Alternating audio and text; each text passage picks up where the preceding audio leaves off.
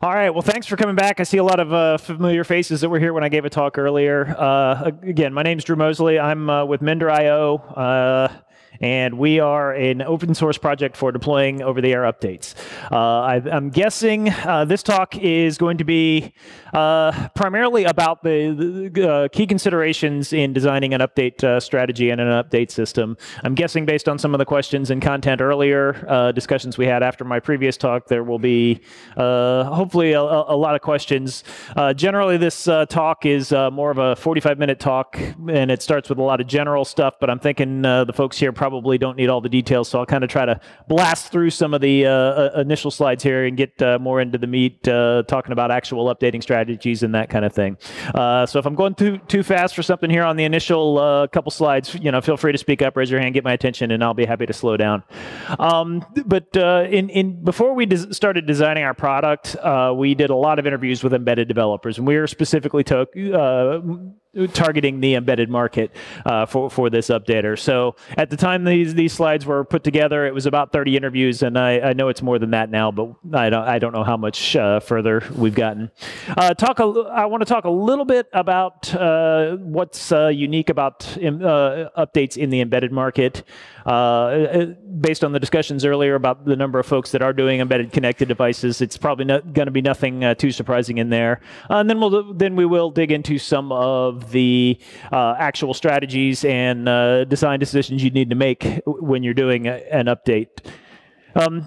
Like I say, here's all my contact information. It'll also be at the end of the presentation. If we don't get a chance to answer your questions here, feel free to reach out to me, and I'll be happy to chat with anybody over email or Twitter or whatever.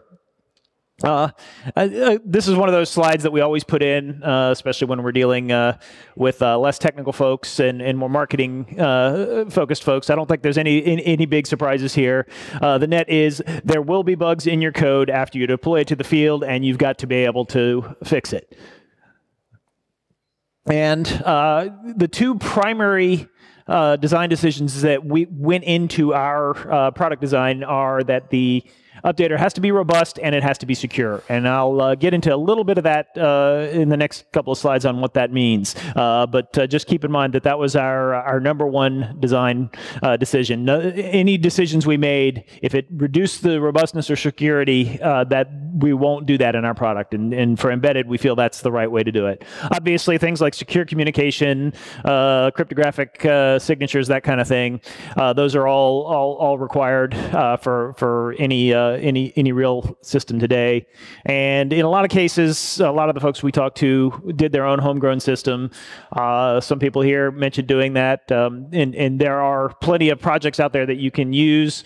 Many of the homegrown systems we've seen get put in very late in their design cycle, and corners get cut. Robustness and security are done as an afterthought. So homegrown may or may not be the right thing for you. Of course, I guess if you're attending a conference like this, you're probably thinking about those things ahead of time, so it's probably less of an issue.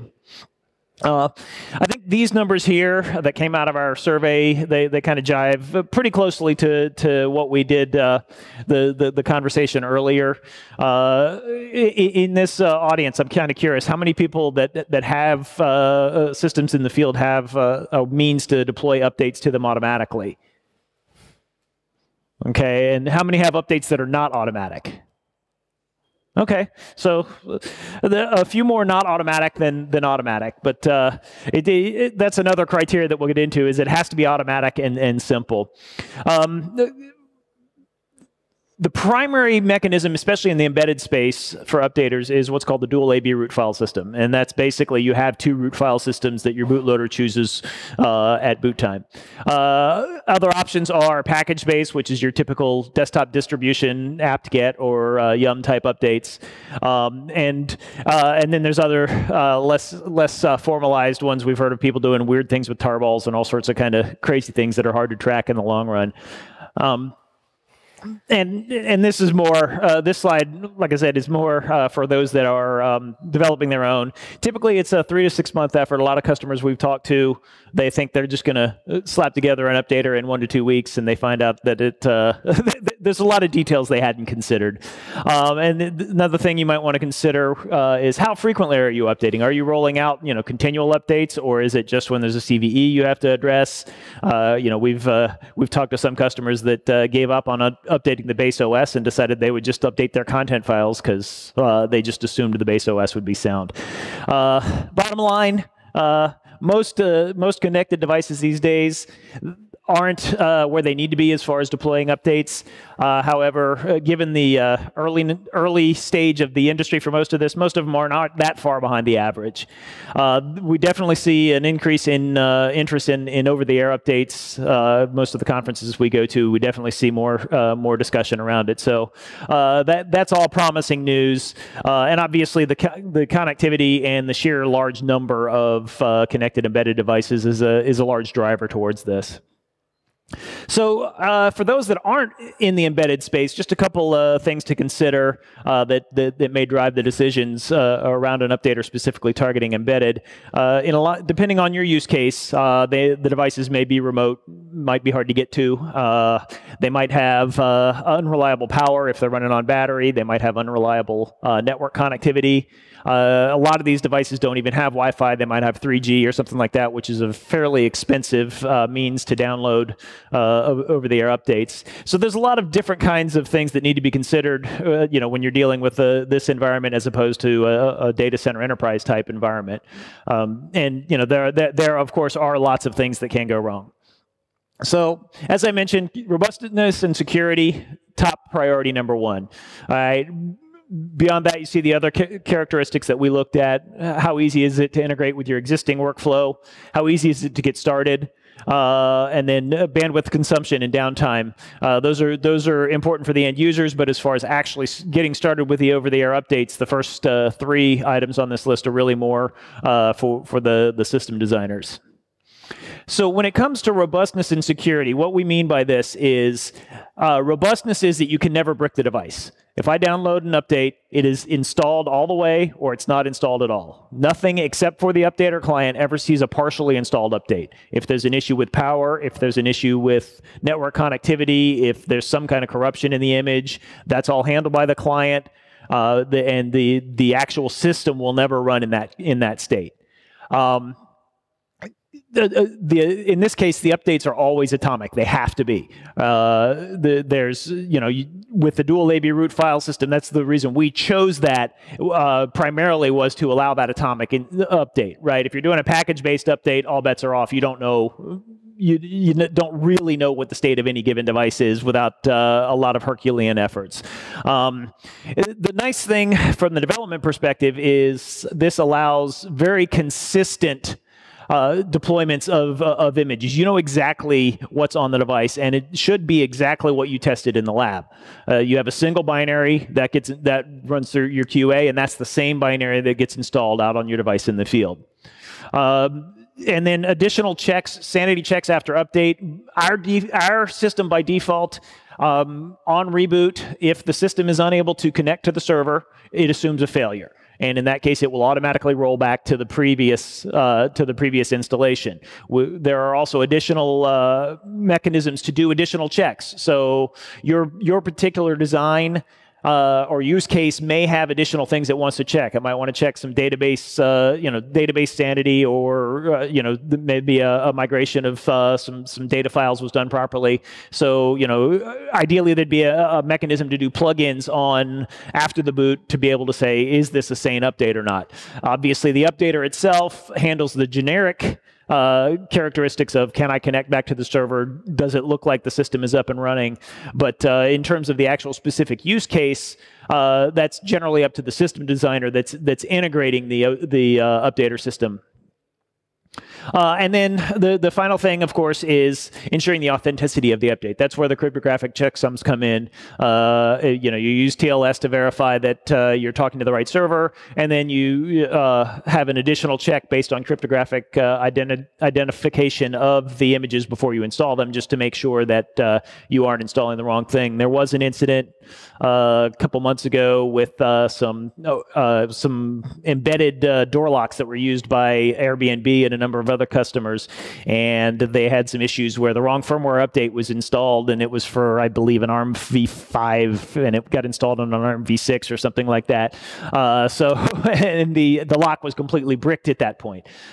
So you've got to be able to ensure the authenticity. You've got to be able to ensure that the the artifact is targeted at the specific device. So there's a number of checks you want to do, and you always want to ensure that another update can be done. You always want to have a known good rollback. So that's, in the most generic terms. In terms of integrating with existing environments, everybody's starting with a lot of history. You have a number of existing tools, you have hardware, that kind of thing. So ideally, if there is a third-party updater you're looking to go with, there are means for it to integrate into the environment that you're using. In our case, we're primarily Yocto based. There's nothing inherent in our design that requires Yocto. That's just the low-hanging fruit that we've chosen.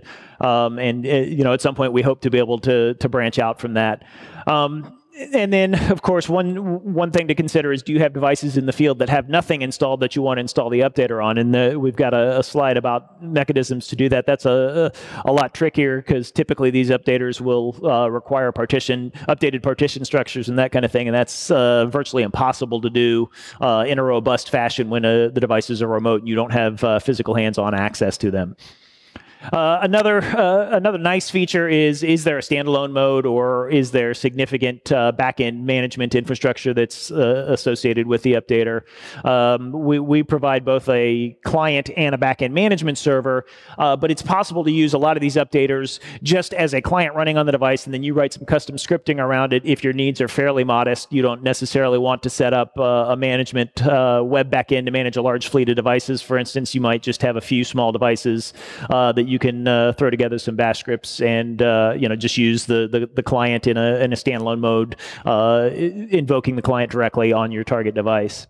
And then, how extensible is it? I mentioned the ability to plug in your particular use cases and do sanity checks and that kind of thing based on your particular use case. And how easy is it to get started? Is the documentation good? Do you feel that it's well tested? Again, these are more of the non-functional requirements. So we'll move forward. And as far as your end users, bandwidth and downtime obviously are a big concern. If it eats up a lot of 3G data, that can get expensive. If it takes 20 minutes to reboot into the new image, obviously our end users don't want that. So a couple of things to keep in mind when you're considering how you might want to integrate an update system into your environment. So let's dig in a bit to some of the specific strategies. Installer strategy number one, this is kind of the one I mentioned a minute ago, where you have a system already in the field and you might want to make it, while it's deployed, somehow available for updates. And this is just an updater client that runs on the target and does some level of updates. Robustness is difficult here. Obviously, if you have to manipulate the partition structures, that's a bad idea. So it's very difficult to get a robust setup in this environment. Similar with atomicity, it's not impossible, but it does require some extra steps to make sure that your installations are still maintained as atomic. Obviously, it will integrate very well into an existing system. It's generally just a client executable of some kind that would install into your running system. Typically, it's low bandwidth use, although I guess that depends on exactly how much data you're installing with it. And usually the downtime is fairly short. The systems can usually stay up and running while the updates are going on in the background. And once the updates are complete, then the system can do the reboot if needed. Another strategy that could get similar results is booting into a maintenance mode, where basically you have a small root file system that you boot that handles any updates. This is the biggest issue on this is the long downtime. Your system is up, you have to reboot into your maintenance mode, which then does your update, and then it reboots back into the system mode. Additionally, there could be extra reboots if there are failures in the sanity checks after booting the update. Then you would have to reboot, reinstall the original, and roll back. So rollback does potentially add quite a bit of time to your system here. And bandwidth, obviously, it's fairly high because you are downloading an entire image. There are mechanisms to minimize that using delta updates and that kind of thing, but it can still slow things way down. And this is the one that I mentioned specifically for us that we're using, and I know I've spoken with at least a couple of folks here that use this. The big downside of having two root file systems is that it cuts down your storage quite significantly. You have to create obviously two partitions in your storage space. The way flash sizes and disk sizes are going, that's less of an issue, but there are certainly still markets where this becomes problematic. Some of the advantages here, it is robust, fully atomic, fully consistent. The assumption here is that all the logic to select whether it's A or B is handled in the bootloader, so that you are able to update new kernels and root file systems. That has the implication that you're not updating the bootloader in the field, but that's a pretty standard architecture. And generally speaking, bootloaders are small enough that shouldn't be too big of an inconvenience. It integrates fairly well, but there's usually some additional partitioning that needs to be done and that kind of thing. Again, it can have the high bandwidth use, but the biggest thing is it can have a very short download time. The new image can download and be written to the storage without interrupting the end user, and when it's time to boot into the new image, then simply reboot, and the user has to deal with a single reboot time, or two if we need to roll back, because rollback at that point is simply switching back over to the previous one that was known good before. And I'll mention this one just briefly. I'm not sure that it's terribly appropriate in the embedded Linux space. The idea is that you've got an external system that acts as a gateway to deploy images. This is typically used for smaller systems running embedded operating systems, sensors, actuators, that kind of thing.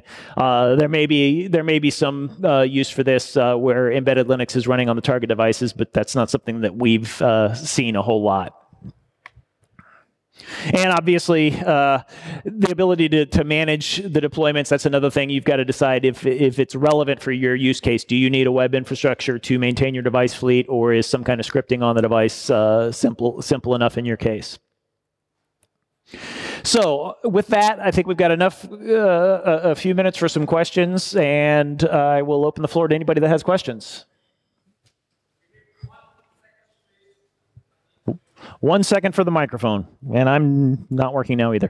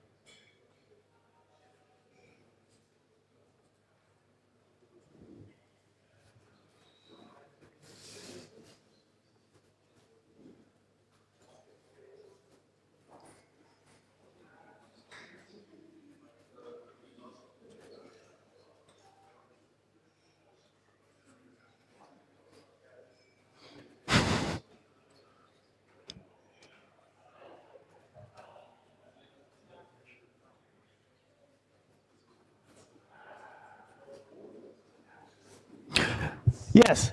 So with our device, how do you deal with user data? If it's stored in the machine and you update it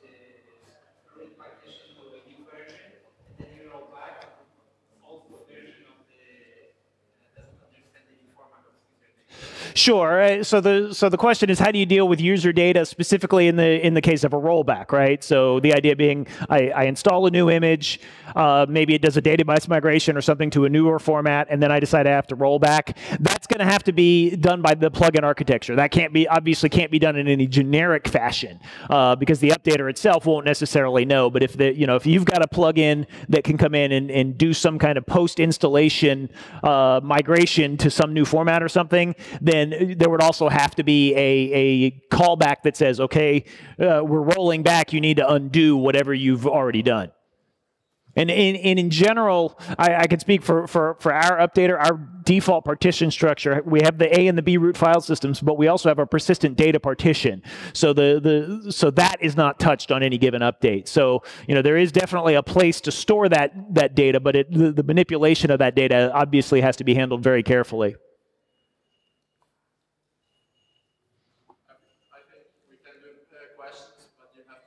Okay, very good. Any other questions?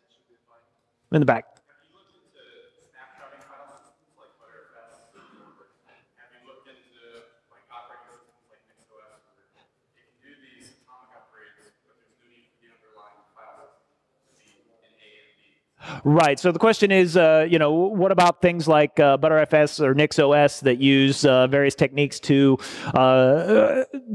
not require that dual partition, but still get the atomic and robust guarantees that you get with the dual partition? And I can say definitely we have looked at it. It's not something we've implemented today, but it is, there's obviously more work involved in that. The dual AB is fairly well understood, so we picked that as, from our particular project perspective, we picked that as the low-hanging fruit, but we're certainly considering those things, and I'd love to pick your brain about it later. You've probably looked into it a little bit more than I have. I've only touched it at the very surface level to understand that it's feasible, but that's about as far as I personally have gotten with it. Yes. Since an update can fail multiple times, and you have to re-download that complete flash, does it significantly affect the lifetime of the flash? Okay, so the question is, if an update fails multiple times and you attempt to write a bad update numerous times, will that affect the lifetime of the flash? Is that and it most certainly will, and that's a design decision. In our case, if an update fails, it's not going to try to reinstall it. At that point, the update has failed. It requires operator intervention to figure out what to do next. If it was just some glitch in writing the flash, and we just say, yeah, go ahead and do it again, that's fine. But an operator would need to intervene to do that. Yeah, we don't ever have any automatic reinstallation after a fail. Yes, sir.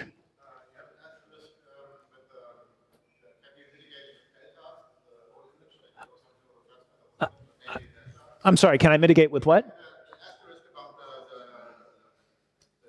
downside of your approach with the dual partition setup, that you have to transfer the whole image.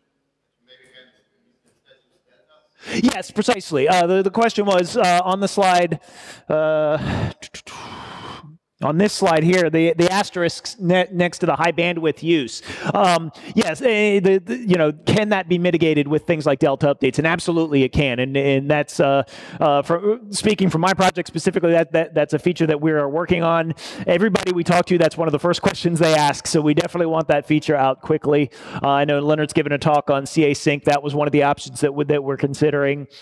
And I know there are quite a few options out there. It's kind of a tricky thing to get right, because if you decide that you require the A and B to be read-only root file systems, in some ways that makes it simpler, because then I can do the delta calculations on the server based on the image that we know was installed. Whereas if the A and the B root file system are read-write, then I have to have some kind of mechanism where the calculation is done on the device, since the data may have changed and we don't know what it is.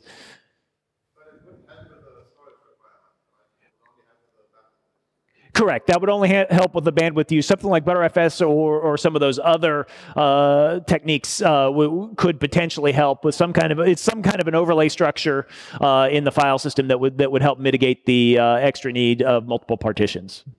Yes. So after applying an update, I guess you do some cryptographic and hash checks. Do you do additional checks when booting up the update? So is there a rollback? Is there a potential rollback once you boot up the new system? Yeah, so the question is, where are the checks done? So there are checks done before we boot, so that would be the cryptographic checksums and things like that, and then there are checks done after we boot. Our generic setup is, does the system come up far enough for our client executable to get running and be able to communicate back to the server? That's the minimum step we can do on the reboot. And then in our case, there's a plug-in architecture where you could plug in additional executables that verify sanity and other means that are specific to you.